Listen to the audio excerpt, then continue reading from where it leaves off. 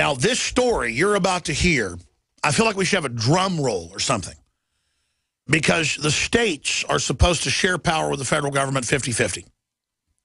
That's the federalist view. The anti-federalists wanted even more states' power. That's why senators were popularly elected only since 1917. Well, 1913 they passed it, but the first time it started happening was 1917 with the 17th Amendment. And if you expand out on that, we now have a federal imperial government itself run by foreign special interest. And the UN, UNESCO, others claim most of the federal lands in this country as collateral on the national debt. Look that up. Just like third world countries have to give their public lands over to the IMF and World Bank. That's why Rockefeller created the national parks. Now, national parks are great, but they're only a few percentage points of the overall federal lands where they're closing roads, harassing people on four-wheelers, kicking campers out, and saying, we don't want humans here, period. That's part of training you that that land isn't yours so they can give it to the Chinese government like they've given hundreds of thousands of acres in places like Nevada that's 89% federal. Places like Utah are over 65% federal. Roughly half the country is under federal control, ladies and gentlemen. And now the feds are in states like Texas trying to claim all the land on both sides of the Colorado or the Red River. We're talking about trillions here over time. Bill Clinton used these rules to shut down the only clean-burning coal in this hemisphere, in Utah. Then overnight, it doubled the stock that he was invested in China, the only other clean-burning coal in the world, after they put the regulations in on us to use the coal. So that's what's going on here. That's what's unfolding, and that's why this is such a big deal. Utah transfer of public lands. From the encyclopedia, the state of Utah passed legislation in 2012, the Utah Transfer of Public Lands Act, to require the federal government to grant the majority of federal land to the state back to the state of Utah for 2014. Well, 2015's here. The state has pointed out that the federal government controls more than 50% of the land west of Kansas. In Utah's case, 64.5%. I think it's more than that if you count some of the other stuff. A situation that has increasingly resulted in tensions across the Rocky Mountain West. They've got 89% of states like Nevada, and that's not enough. So joining us is Ken Ivory, Utah House Representatives and president of the American Lands Council. He's a District 47, was elected to the Utah House of Representatives in November of 2010. And he has developed and secured passage of legislation that these efforts include the Transfer of Public Lands Act and the passage of bills backed by the Utah Association of CPAs to begin reducing state dependence on federal funds they call Financial Ready Utah. He's the president of the American Lands Council. Ken dedicates his time to educating legislators and community leaders throughout the states about the jurisdictional rights and duties to manage, protect, and care for the lands within our borders. Now, again, I'm not going to go any further, but he's the author of Where's the Line? How States Protect the Constitution.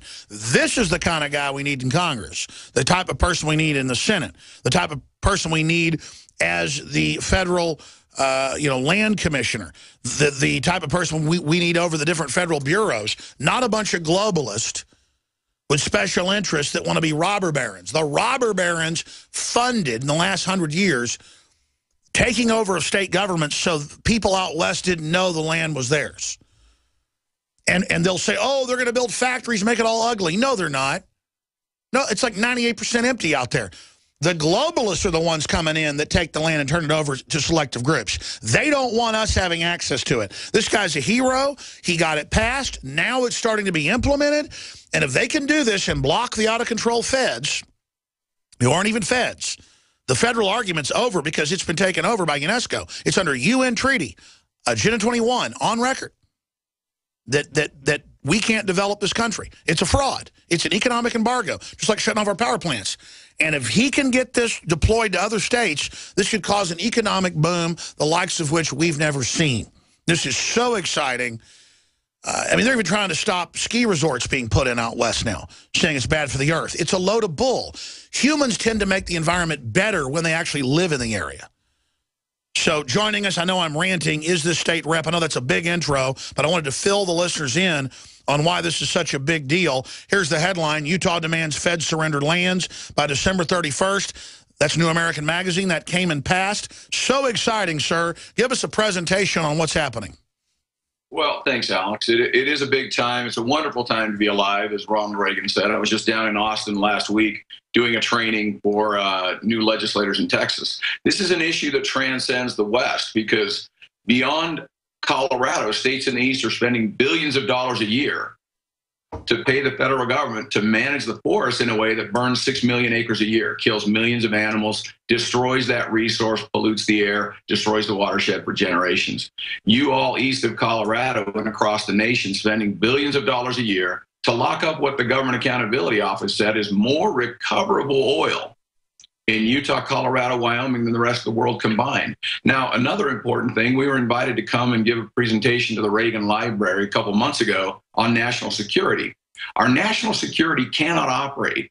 Our electronics technology, renewable energy technology cannot operate without rare earth minerals. And right now, 95% of the rare earth minerals for those industries to function come from China. The price is going exponential, and we've got rare earth minerals locked up all over the Western lands under federal control. Now, here's the critical thing, Alex. Here's how simple this is. You get right back to the fundamental principles, right? Governments exist to secure these rights: life, liberty, property, and self-government. That's why government exists. Well, without the right and control of property, we don't have liberty. And so here's the situation. You've got the federal government controls more than 50% of the land west of Kansas. But the statehood promises, called enabling acts, the statehood promises are the same. In many cases, they're word for word the same. In some cases, Montana and North Dakota, for example, it's the same document. And yet, on one hand, the federal government transfers the land, and on the other, they don't. Now, promises are the same. What most people don't realize is at one point, Illinois, Missouri, Arkansas, Louisiana, Alabama, Mississippi, and of course, Alex, you know that great western state way over there of Florida? They were as much as 90% federally controlled for decades. And they were sending resolutions to Congress saying, hey, we can't educate our kids. We can't grow our economy. Our people are leaving our state because you're controlling all our land. They banded together. They compelled Congress to transfer their land, honor their statehood agreement. And we're simply doing the same thing today. We expect Congress to honor the very same statehood terms that they kept with all states east of Colorado, because it is the only solution big enough to get to better access, better health, better productivity. And so what people can do, they go to that American Lands Council website, americanlandscouncil.org. Number one, you can sign the petition and get in the game. Log in at the website, get in the game. We're leading the nation in restoring the rights of property, liberty, and self-governance, which restores our balance, as you were talking about. The other thing you do is simply tell someone. Tell somebody else about this. Show them that map. Get them in the game. And critically, tell your leaders. Don't assume they know. Don't assume they understand. Tell them, and tell them persistently. And as Thomas Hart Benton, he was the Democratic senator from Missouri who rallied all those Western states in the 1850s. He said, you got to get your members of Congress to fix their eyes steadily upon the period of the speedy distinction of the federal title to all the lands within their boundaries. And they did it, Alex. Illinois is not 96% federally controlled. Missouri is not 90% federally controlled. Louisiana is not 90% federally controlled. And they have the exact same statehood terms that these Western states do today. So that's, in a nutshell, that's where we're at. Happy to go wherever you'd like and answering questions. This is a big subject. There's a lot of information on that website, AmericanLandsCouncil.org. You can get to the Facebook page as well. We push information out every day.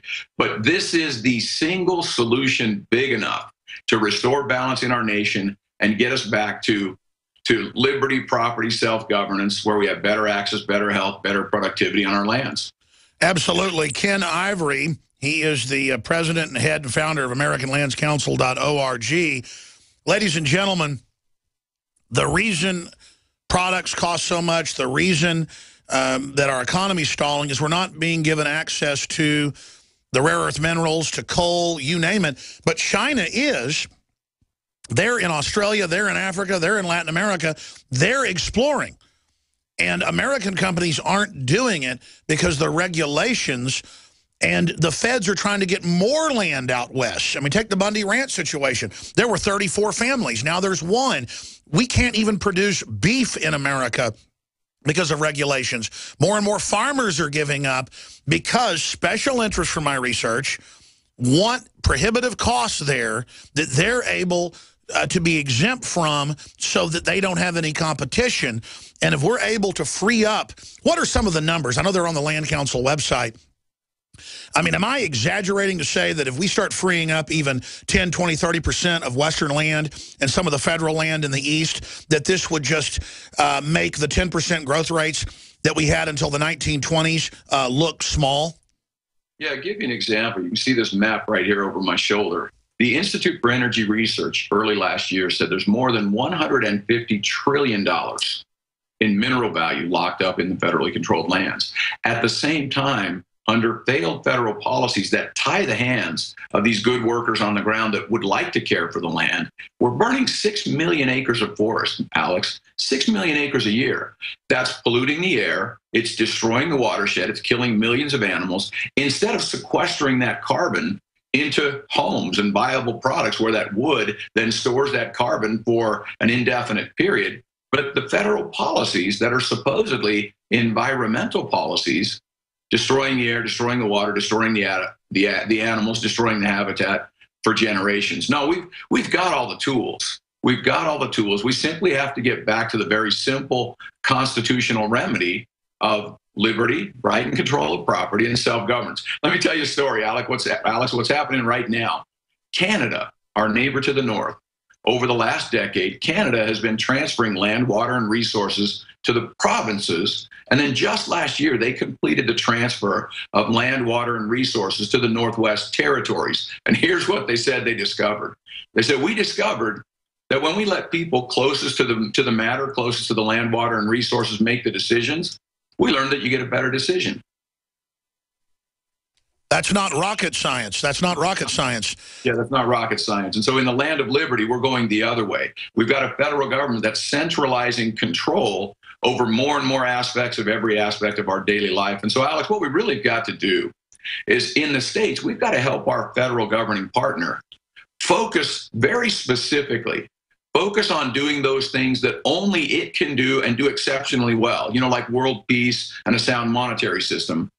Focus on doing only those things that only it can do well, and leave local zoning and planning and the tending of the garden to those people that know the soil, know the climate, know the culture, know the geography, know the geology, and are right there to deal with the circumstances, whose lives and livelihoods depend upon that land, like Canada discovered. Now, obviously, the media set things up where discrimination is only white against black or black against white or north against south. That's how they want us thinking. But isn't the ultimate discrimination the fact that special interest and socialists in D.C. and others don't want the West and the states to have the same freedoms as the East has? I mean, how can you have maybe 5–10% of the land in the East being federal and upwards of 90% in states like Nevada? How can Congress and how can the feds say no to the law you've passed? So maybe spend some time on that, please, sir, as the state rep that helped get this passed and authored, and then walk us through the procedure now, because we know there's going to be special interest that are going to try to stop this. That's a great point, Alex. What I want to point out first is this is not a partisan effort. Republicans and Democrats voted for the bill. Republicans and Democrats on the committees and the commissions. In fact, in Nevada, bipartisan commission unanimously approved moving forward on the transition for the transfer of public lands. Critical effort, because educating our kids is not a partisan issue. Burning up our animals in our watershed is not a partisan issue. Having jobs and having a roof over our head and caring for our lands is not a partisan issue. So we got some counties all over the West that have less than 5% taxable land. How do you take care of kids and roads and public safety when you've only got 5% taxable land?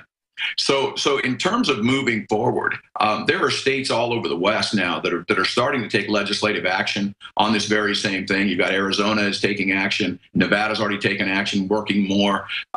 Wyoming, Idaho, Montana, Alaska's now getting in the game on this. South Carolina, Alex, did a resolution supporting the transfer of public lands. And so for your listeners that are in states east of Colorado, if you go to the resources and then what's happening in my state, and you click on the eastern states, you've got a packet where you can get your legislators to run a resolution in eastern states to support this. Now, back to your point on discrimination.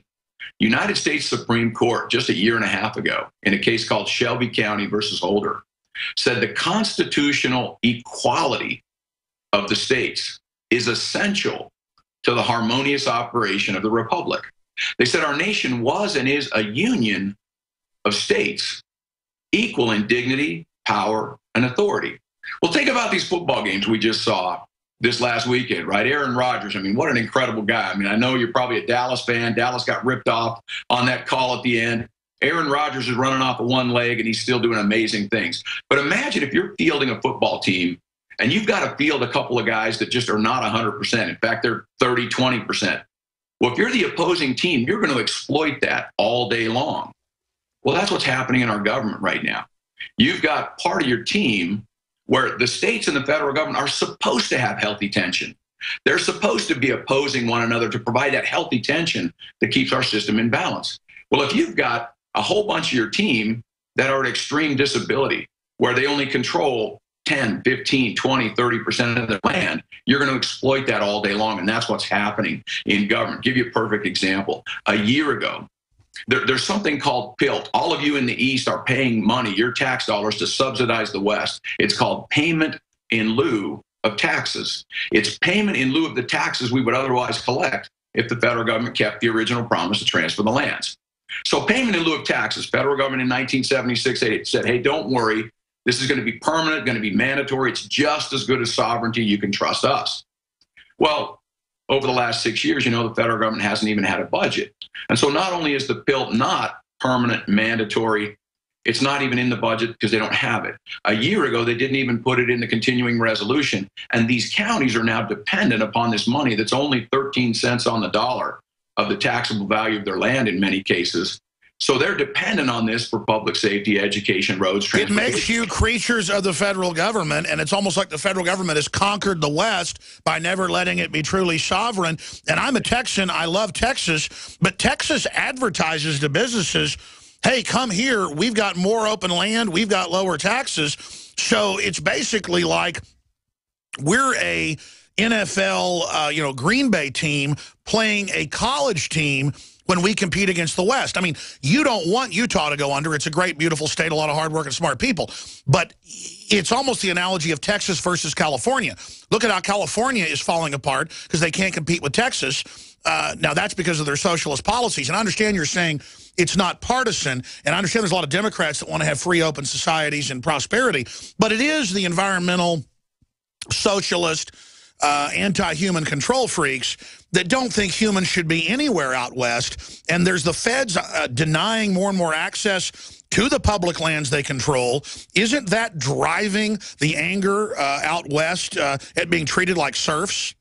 Oh, indeed, right? Indeed. I mean, when you can't control your own land, your own water, your own resources, I'll give you an example. Okay, I got a county commissioner down in Sevier County, Commissioner Gordon Topham. A couple months ago, we're talking to him, and he says, look, my forest, a healthy forest, has 40 trees to an acre. Right now, my forest has 800 trees to an acre right now. There's so many trees, they're competing for the same resource. They're dying, they're dead all throughout the forest. This is the same all around the West. He says, I'm one spark away from losing my watershed in the second most arid state in the nation, and my community dies. And my federal partner is telling me that they're going to prevent me from protecting my community to have a viable source of water, protecting the air from being polluted, my animals from being burned up, my watershed from being destroyed. That's how serious this is. And again, that's not a partisan issue. Now, yes, there are these eco-obstructionist groups that they'll go out and all day long, they'll put out press releases and say the federal government's mismanaging the land, so we're going to sue them and extract taxpayer dollars if we win on a technicality. And they simply don't want that gravy train to end. But the states are stepping up, because this is purely a matter of the health, safety, welfare of our communities. And the United States Supreme Court, Alex, 2 years ago said that jurisdiction over health, safety, welfare is possessed by the states and not the federal government. They said the independent power of the states serves as a check on the arbitrary power of the federal government. And then they said this, Alex. They said states are separate and independent sovereigns. Sometimes they have to act like it. That's right, and it's time to bring balance back to the situation. AmericanLandsCouncil.org. Ken Ivory, you are a hero, and I don't say that very often with a lot of our guests, but it's true. What you're doing is so important, and the fact you're traveling all over the country, that other legislatures are duplicating what you're doing. How long until we start to see the benefits of this if Congress doesn't try to block you guys? Well, I appreciate the kind words, but I'm a dad, and that's why I got in this game. I've got 4 kids, and it's a simple math problem to see what's coming, and we've got to act. I mean, Erskine Bowles, Clinton White House Chief of Staff, will tell you. David Walker, Nonpartisan Government Accountability Office, will tell you. The American Institute of CPAs will tell you. We've got a very serious math problem. The problems are real. Solutions are painful. We have to act. We've got to grow fast, or we're going to go bankrupt. I know you probably got to go. It's a 60-second break. Can you do 5 more minutes and talk about that math problem? Yeah, you bet. And again, get to the website, AmericanLandsCouncil.org, sign the petition, get in the game. When you're ready to make a difference, we are the vehicle around the nation that's making that happen. We're here to help you. You are. Stay there. We'll be right back with Ken Ivory, State Rep, Utah. Thank you for listening to GCN. Visit GCNlive.com today. Several months back, I started taking your Mason iodine and your super meal. Prior to this, I was barely walking. Now I'm able to function as a human again. InfoWarsLife.com. You've heard the callers of the show. Your products are great. I use DNA Force. I use XQ, Super Male Vitality, and Lung Cleanse. Every day, they're great stuff. Whether it's Survival Shield, Nascent Iodine, or DNA Force, Super Male Vitality, Super Female Vitality, Lung Cleanse, Fluoride Shield, Oxy Powder, I believe that all of these products will blow you away like they've done the thousands of other customers that have visited InfoWarsLife.com. That's true. Just amazing what it's able to do to actually detox the body. It's great stuff. Check out InfoWarsLife.com today and the entire line of groundbreaking, cutting-edge, hardcore products.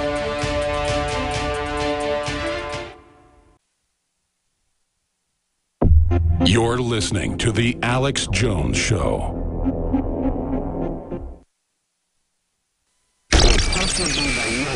The earth, riches, and wisdom. So we have even right there. What's his name? This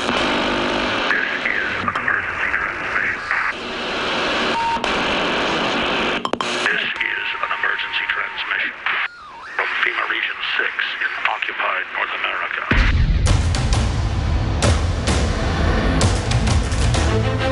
There is a war. It's happening now. It will decide the fate of humanity. The time to choose sides has come. We are the resistance. We are the InfoWar. And I'm your host, Alex Jones. Ken Ivory, Utah House Representatives. He's in District 47, AmericanLandsCouncil.org. Every legislature, every city, every county, even though it's a state matter, should be just hammered with this information, hammered with his book. This is the real prosperity. America will mathematically collapse if we don't get some serious growth. Talk about the math problem, sir, in closing in the last 5 minutes. Well, yeah, you look at the math problem. Almost every state, nearly 50%, somewhere between 30 and 50% of their state budgets come from the federal government that is unsustainable. Government Accountability Office every year says it's unsustainable. It's the single largest line item of revenue to the states. So how are we going to take care of sick people, poor people, roads, public safety, educate our kids if we don't get ahead of the curve and get back to economic self-reliance? Yeah, there's a lot more we could talk about on that at another time. Big issue. We're working on something called Financial Ready Utah. It's our financial earthquake preparedness planning, some modeling tools that get there. But what's really critical, we've got folks in Congress now that are stepping up. They understand this is the only solution big enough. We got folks preparing bills. We've got our own Jason Chaffetz heads the oversight committee. You're going to start seeing some oversight on that. Congressman Bishop, the Interior Committees, and we're going to start seeing some hearings on some of these things. But critically, rights we don't know are no better than rights we don't have. And rights we don't exercise are no better than rights we don't have. They're dead. Property is essential. Liberty does not exist without the right and control of property. So get on the website, sign up, sign the petition, and then tell someone. I don't care how you do it, carrier pigeon, smoke signal. I know that if Benjamin Franklin were around today, he wouldn't be setting type one letter at a time. He'd be on Facebook and Twitter, and he'd be jamming this information out as fast as he could go. And then tell your leaders, tell them persistently, fix their eyes steadily, as Thomas Hart Benton said, on the period of the speedy extinction of the federal title to all the lands within the states, which is what Illinois and Missouri and Arkansas and that great western state of Florida already did. Promises are the same, already been done before. It is the only solution big enough. We need to make this the #1 issue in the 2016 campaign, because it is the only solution big enough to get our nation back to better health, better access, better productivity. Well, look at Australia. It's beating the global curve of recession because they've got rare earth minerals being extracted, and it's not even really hurting their environment in most areas. I mean, it's such a big country like us. I mean, we should be in there getting that. We should be getting clean-burning coal. Is there any way to reverse what Clinton did, blocking all that clean-burning coal in Utah? Yeah, we're working on a lot of those things. In fact, we've got states working back together on this thing. The critical word on that, Alex, is jurisdiction. The governing right, power, and authority. Where does the jurisdiction lie for the health, safety, welfare of the people? Now, that's something we're working on in Utah. We're working on with states all over the nation. And critically also, this whole idea of federalism, this governing partnership, the critical word there is union. Federalism is a team sport.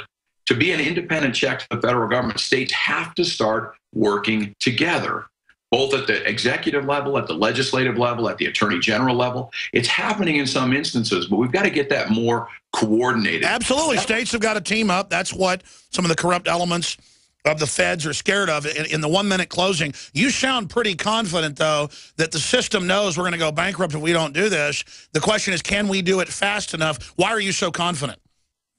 Like Ronald Reagan said, Alex, it's a wonderful time to be alive. We have no choice. We have no other option but to succeed and use the liberty, the property, the self-governance we have, and that's what's in our DNA. It's a wonderful time to be alive. We're lucky not to live in pale and timid times, he said. We've been blessed with the opportunity to stand for something, for liberty and freedom and fairness and property. These are things we're fighting for. So get to the website, AmericanLandsCouncil.org. Get in the game. We're here. We're leading on this. We're here to help anyone that wants to get in. Ken, we're out of time, but I'm impressed with your work. I was already aware of it, but thank you for coming on. I want to have you back on soon to talk about your book, Where's the Line? How States Protect the Constitution. Godspeed. Hey, my pleasure. Thanks, Alex. Thank you. We'll be back, folks. Stay with us.